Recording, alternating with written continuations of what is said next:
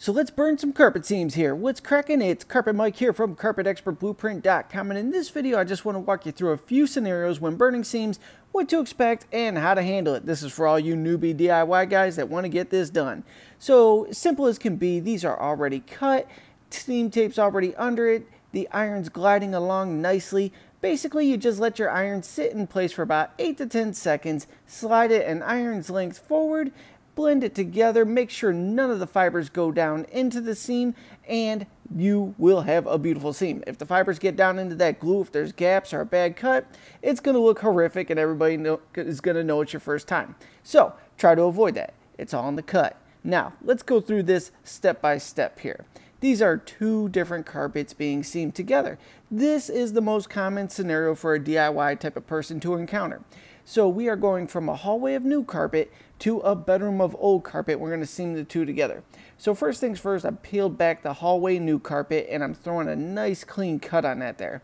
Now, if you don't have a steady hand, I want you to mark the sides of the door jamb on the new carpet where you want the seam to fall, and then put a straight edge on it from point to point and run that down it. That way you know you have a nice straight edge. It's going to be clean, beautiful, and good to go.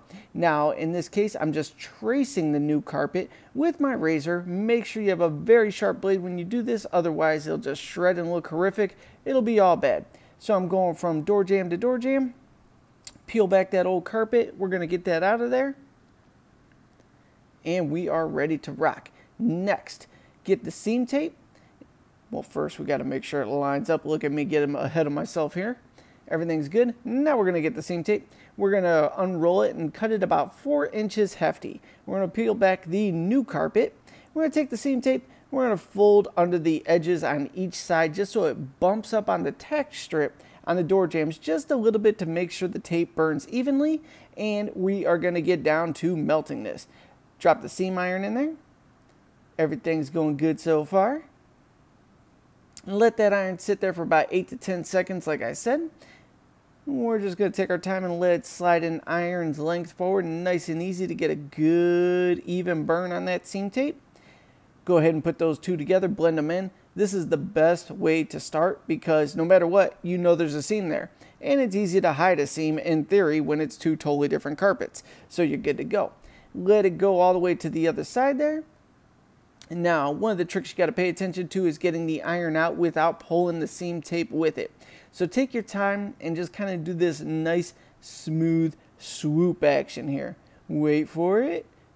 And here we go.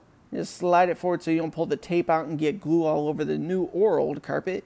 Blend it together, and that's all there is to it. So, if you have any questions about the carpet and flooring industry, I want you to comment below. I'm going to create a follow-up video answering it for you, and I'll see you on the next one.